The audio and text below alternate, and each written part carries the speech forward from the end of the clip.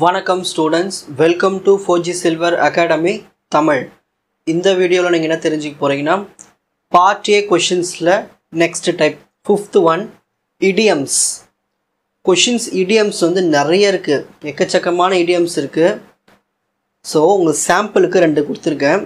இந்த இடியம்ஸ் வந்து எப்படி உங்களுக்கு தெரியாத பட்சத்தில் எப்படி ஆன்சர் கிளிக் பண்ணோன்னா, ஆப்ஷன்ஸில் 3 ஆன்சர் முதல்ல 4 ஆப்ஷன்ஸையும் நீங்கள் என்ன பண்ணுறீங்கன்னா, கொஷின் படிக்காமலே ஆப்ஷன்ஸை மட்டும் ஃபஸ்ட்டு படிங்க. படித்து அதை தமிழில் எழுதி வச்சுக்கோங்க, சைடில் பென்சிலில். அதை புரிஞ்சுக்கிட்டு தமிழில் எழுதி வைங்க. அந்த 4 ஆப்ஷன்ஸில் 3 ஆப்ஷனோடைய ஆன்சர் எல்லாமே ஒரே சேமாகவே இருக்கும், ஒன்றே ஒன்று மட்டும் டிஃப்ரெண்ட்டாக இருக்கும். ஸோ அதை தான் நம்ம வந்து இடியமாக சூஸ் பண்ணினா உங்களுக்கு கிளிக் ஆகிறதுக்கு 90% சான்சஸ் இருக்குது. ஏன்னா இடியம்ஸ்னாலே உங்களுக்கு அந்த 4 வேர்ட்ஸில் எதனா ஒரு வேர்ட்ஸ் வரப்போகுது. மோஸ்ட்லி 3 ஆப்ஷன்ஸையும் வந்து அதுக்கான சேம் ரிலேட்டடாக தான் கொடுத்துருப்பாங்க, ஆப்போசிட்டாக. அதான் ஒரே ஆன்சர்ஸாக இருக்கும். இப்போ ஆன்சர் டி ஆப்ஷன்னா ஏபிசி எல்லாமே ஒரே ஆன்சராகவே இருக்கும். ஓகேங்களா, டி மட்டும் டிஃப்ரெண்ட்டாக இருக்கும். ஸோ அதை கிளிக் பண்ணி ஆப்ஷன்ஸ் கிளிக் பண்ணிக்கோங்க. ஸோ இடியம்ஸ்னால் ஹை 100 ட்ரை இப்படி கொடுத்துட்டாங்கன்னா ஹெல்ப்லெஸ் பொசிஷன் இதுதான் அதுக்கான சரியான ஆன்சர். ஹெல்ப்லெஸ் பொசிஷன்னா அது ஒரு யாரும் வந்து ஹெல்ப் பண்ண முடியாத நிலையில் இருக்கிறது. Painted the town red to go for an enjoyable night out. So வெளியில் வந்து பப்புக்கு போகிறது, டான்ஸுக்கு போகிறது, மியூசிக் போகிறோம் இல்லையா நைட்டுக்கு, அதுதான் வந்து painted the town redோட மீனிங் அர்த்தம். ஸோ இடியம்ஸ் இந்த மாதிரி கொடுத்தாங்கன்னா நீங்கள் வந்து ஆப்ஷன்ஸை வச்சு செக் பண்ணிக்கோங்க. நல்லா பொறுமையாக தமிழில் எழுதிட்டு இல்லை தமிழை ஞாபகம் வச்சுக்கிட்டு எந்த ஆப்ஷன் வந்து டிஃப்ரெண்ட்டாக இருக்குது அப்படி யோசிச்சு பாருங்கள். மற்ற 3 ஆப்ஷன் வந்து ஒன்றா வருதா அப்படி செக் பண்ணி பாருங்கள். மோஸ்ட்லி இந்த பிசி இதுதான் வந்து மோஸ்ட்லி ஆன்சர்ஸ் வரும். அந்த ஆப்ஷனை கொஞ்சம் நல்லா தரவா பாருங்கள். Next conjunction. கன்ஜக்ஷனில் 3 டைப் இருக்குது, சிம்பிள், காம்ப்ளெக்ஸ், காம்பவுண்ட். இது ஸ்ட்ரைட்டு, இது ஆப்போசிட். ஸ்ட்ரைட்னா என்னதுன்னா இது நடந்தால் இது நடக்கும், ஆப்போசிட்னா இது நடந்துச்சுன்னா இதுக்கு ஆப்போசிட்டாக நடக்கும். ஸோ சிம்பிளுக்கு வந்து பீயிங் verb + ing போடலாம். காம்ப்ளெக்ஸ்னால் ஸ்டார்டிங்கில் ஆட் பண்ணணும், காம்ப்ளெக்ஸ்லாம் வந்து ஸ்டார்ட்டில் ஆட் பண்ணணும், காம்பவுண்ட்னா மிடில் ஆட் பண்ணணும். இந்த டேபிள் படித்து வச்சிட்டிங்கன்னா நீங்கள் இந்த எக்ஸசைஸ் சால்வ் பண்ணிடலாம். பாருங்கள், டேஷ் ஹீ ஒர்க்டு ஹார்ட், நல்லா ஹார்ட் ஒர்க் போட்டாங்க. He failed in his exam. இப்போது நல்லா ஹார்ட் ஒர்க் போட்டால் பாஸ் தானே ஆகணும். ஆனால் இங்கே என்ன கொடுத்துருக்காங்க, நல்லா ஹார்ட் ஒர்க் போட்டு ஃபெயில் ஆட்டேன்னு சொல்லியிருக்காங்க. அப்போது ஆப்போசிட்டு தானே, ஆப்போசிட்டு. ஸோ இங்கே டேஷ் எங்கே கொடுத்துருக்காங்க, ஸ்டார்டிங்கில். ஸோ ஸ்டார்டிங்கில் நம்ம இதுதான் யூஸ் பண்ணணும், தோ போடணும். ஓகேங்களா, ஸோ இந்த இடத்துல தோ. ஸோ தோ ஹீ ஒர்க்டு ஹார்ட், தோ அவன் வந்து நல்லா ஒர்க் பண்ணியும் ஆனால் ஃபெயில் ஆகிட்டான். அந்த மாதிரி he pot a pen, pen வாங்கினா.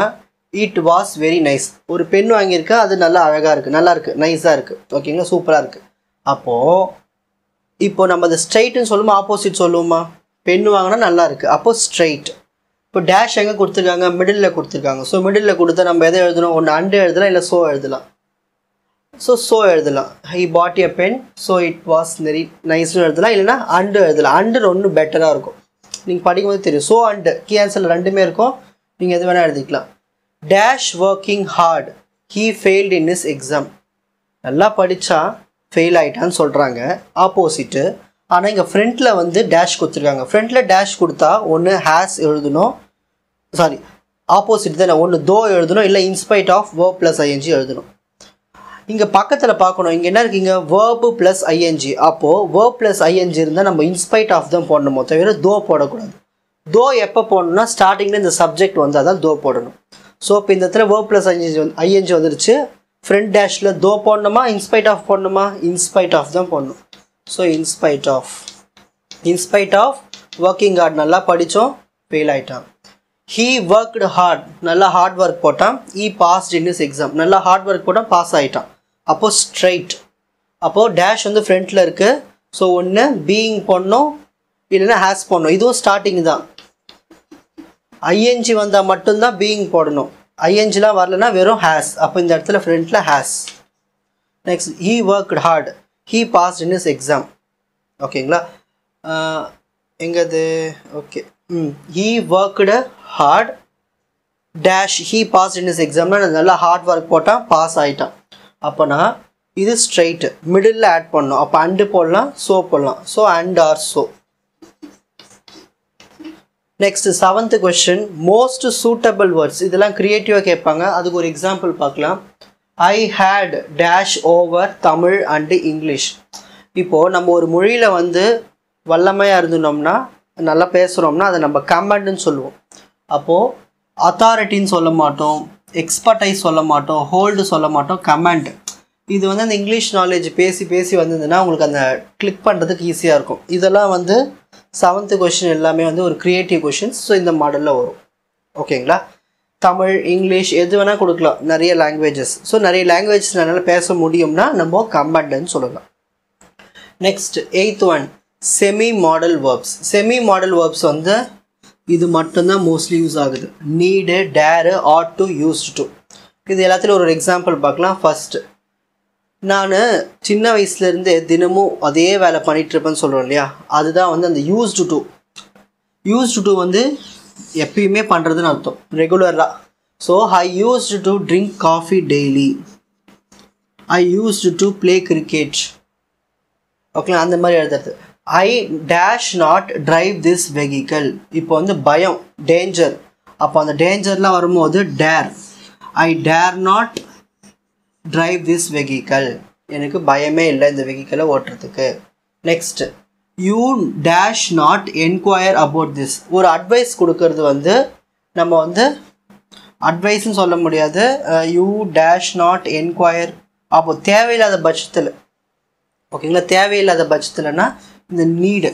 ஸோ யூ நீட் நாட், நம்ம சொல்கிறோம் இது உனக்கு தேவையில்லை, தேவையில்லாத வேலைன்னு சொல்கிறோம்ல, என்கொயர் பண்ணுறது. அது யூ டேஷ் ஸ்டடி ஹார்டு, ஒரு அட்வைஸ் பண்ணுறது, நீ நல்லா படி, ஹார்ட் ஒர்க் போடுன்னு சொல்கிற. அப்போ அந்த டைமில் ஹார்ட் டு யூஸ் பண்ணணும். இந்த ஹார்ட் டூலாம் வந்து யூஸ் பண்ணணும். இப்போ யாரும் இங்கிலீஷில் அவ்வளோவா யூஸ் பண்ணுறதே இல்லை, ஷுட்டு தான் யூஸ் பண்ணுவாங்க மோஸ்ட்லி. ஆனால் பெட்டர் ஒரு நல்ல இங்கிலீஷ் பேசுகிறவங்க இந்த ஹார்ட் டு யூஸ் பண்ணணும். ஓகேங்களா? Next 9th question, active to passive voice. அதில் மோஸ்ட் ரிப்பீட்டட் டைப் இது ரெண்டு தான். இந்த ரெண்டு டைப் தலை தோற பார்த்துங்க பாருங்கள். The company will higher new workers. எப்பயுமே இந்த லாஸ்ட்டில் இருக்கிறதுக்கு ஃபஸ்ட்டில் எழுதணும். New workers, new workers. இங்கே வேர்ப் என்ன இருக்குதுன்னு பார்க்கணும். வேர்ப்னா இருக்குது வில், ஹையர். ஸோ வில் வந்துச்சுன்னா அதை வில் பின்னு எழுதணும். அப்புறமா இந்த ஹையரை வந்து பாஸ்ட் டென்ஸாக மாற்றணும், ஹையர்ட். இது பேசிவ் வாய்ஸ்னால் பை போட்டுட்டு அது யார் பண்ணுறாங்க, த கம்பெனி. ஸோ பை போட்டு பக்கத்தில் த கம்பெனின்னு எழுதணும். ஓகேங்களா? உங்கள் டெக்ஸ்ட் புக்கில் எதனா இருந்தாலும் ப்ராக்டிஸ் பண்ணி பாருங்கள். நான் உங்களுக்கு மாடல் சொல்லி கொடுத்துட்டேன். The company hired new workers last year. இந்த மாதிரி கொஷினில் இந்த லாஸ்ட் இயர், டுடே, எஸ்டர்டே இந்த மாதிரிலாம் கொடுத்தாங்கன்னா அதெல்லாம் ஒன்றும் பண்ணாதீங்க, எடுத்து அப்படியே வச்சுருங்க. அதுக்கு முன்னாடி என்ன இருக்கீங்க, நியூ ஒர்க்கர்ஸ் இருக்குல்ல, அதை எடுத்து ஃபஸ்ட்டு எழுதணும். New workers, new workers. இங்கே ஹையர்டு பாஸ்ட் டென்ஸ் இருக்குது, அந்த வில்லாம் இல்லை, வெறும் பாஸ்ட் டென்ஸ் இருந்துச்சுன்னா நீங்கள் என்ன பண்ணணும், ஃப்ரண்ட்டில் வேர்னு போடணும். வேர் போட்டுட்டு இந்த ஹையர்டு இருக்கு இல்லையா, அந்த ஹையர்டு எடுத்து எழுதணும். வேர் hired, new workers where hired by, யார் பண்ணாங்க, the company, by the company. So அப்புறமா இந்த டேட், இதை தான் நம்ம அர்ஜென்ட்டுன்னு சொல்லுவோம். இந்த நேரத்தை தான் நம்ம அர்ஜென்ட்டுன்னு சொல்லுவோம். அதெல்லாம் எப்பவுமே லாஸ்ட்டில் தான் எழுதணும், active voice, passive voice. So last year, அவ்வளோதான். ஓகேங்களா? ஸோ இந்த மாதிரி எழுதுங்க. இந்த பை போட மறந்துடாதீங்க, ஆக்டிவ் வாய்ஸ். ஸோ இவ்வளவு தான் மோஸ்ட்லி ரிப்பீட்டட் கொஷின்ஸ். இந்த மாடல் தான் வரப்போகுது. ஓகேங்களா? நெக்ஸ்ட்டு உங்களுக்கு இன்னும் நல்லா ப்ராக்டிஸ் வேணும்னா, ஏற்கனவே ஃபஸ்ட்டு செமஸ்டரில் இந்த 1 மார்க்ஸ் சொல்லி கொடுத்துருப்பான் இல்லையா, அதில் போய் பார்த்துட்டு வாங்க. அதில் போய் கொஞ்சம் ப்ராக்டிஸ் பண்ணிவிட்டு வாங்க. ப்ரொஃபஷனல் இங்கிலீஷ் 1 இருக்குது இல்லையா, டெக்னிக்கல் இங்கிலீஷு, அதில் போய் வந்து அந்த பாட்டியை மட்டும் பார்த்துட்டு வாங்க. அதுலேயே எதனா கொஞ்சம் கொஷின்ஸில் ரிப்பீட் ஆகி இதில் வரலாம். ஸோ இது மட்டும் நீங்கள் படிங்க போதும். ஓகேங்களா? All the best. எக்ஸாம் நல்லா பண்ணுங்கள். ஃபஸ்ட்டு எடுத்தோடனே 1 மார்க்ஸ் ஃபினிஷ் பண்ணுங்கள், அதான். ஓகேங்களா? 2 மார்க்ஸ் கொஷின்ஸ் இருக்கு இல்லையா, 20 மார்க்ஸ் ஃபஸ்ட்டு ஃபினிஷ் பண்ணுங்கள். இதுக்கு டைம் 1/2 hour, ஏன் 1 hour கூட நீங்கள் எடுத்துக்கலாம். நெக்ஸ்ட்டு என்ன பண்ணணுன்னா, பார்ட் பி வந்து ஃபஸ்ட்டு பேசேஜ் கொஷின்ஸ் வரலாம், இல்லை வேறு எதனா கூட வரலாம். ஆனால் பேசேஜ் கொஷின்ஸ் கண்டிப்பாக கேட்குறாங்க. ஸோ பேசேஜ் கொஷின்ஸ் நல்லா படிச்சுட்டு 16 மார்க் எடுங்க. அப்புறமா இமெயில் ரைட்டிங், சில பேர் கமெண்ட்ஸில் கேட்டிருந்தீங்க இமெயில் ரைட்டிங் வந்து இத்தனை பேஜ் எழுதணுமான்னு.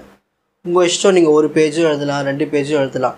ஆனால் ஒரு இமெயில் ரைட்டிங் கரெக்டான ஃபார்மேட் ஒரு சைடு தான். அதுக்கு மேலே இமெயிலெலாம் வந்து போகாது. இமெயில்னாலே என்னது, ஒரு ஷார்ட்டாக மெசேஜ் கொடுக்குறது தான். ஓகேங்களா, ஒரு ஷார்ட் பேசேஜ், அதுதான் இமெயில். ஃபார்மேட் மட்டும் எழுதிட்டு நீங்கள் என்ன வேணால் பண்ணுங்கள். இமெயில் நிறைய கூட எழுதுங்க, பிரச்சனை இல்லை. ஓகேங்களா. அடுத்தது ரெக்கமெண்டேஷன்ஸ், நான் சொன்ன பாயிண்ட்ஸ்லாம் எழுதி பாக்ஸ் போட்டு நீட்டாக ப்ரெசென்ட் பண்ணுங்கள். அப்புறமா வந்து லெட்டர் ரைட்டிங் படிச்சுட்டு போங்க. ஓகேங்களா. நான் இந்த ப்ரீவியஸ் வீடியோவில் சொன்னதெல்லாம் நீங்கள் நல்லா தரவாக பார்த்துட்டு போங்க. இதுவே போதும் அதிகமாக. ஓகேங்களா. உங்களால் முடிஞ்ச அளவுக்கு நல்லா ப்ரெசன்டேஷன்ஸ் கொடுங்க, நல்ல மார்க்ஸ் போட்டுருவாங்க. ஓகேங்களா. எதையும் விட்டுட்டு வராதிங்க, எல்லாத்தையும் ஃபில் பண்ணி வச்சுட்டு வாங்க. இதோட செமஸ்டர் 2 எக்ஸாம் ஓவர் ஆகுது. நம்ம செமஸ்டர் 3ல் பார்க்கலாம். All the best. இந்த சப்ஜெக்டினுடைய மற்ற வீடியோஸ்களை குறிப்பிட்ட பிளேலிஸ்ட்டில் பார்த்து பயனடையுமாறு கேட்டுக்கொள்கிறேன். 4G Silver Academy, strength, success, clarity. வணக்கம்.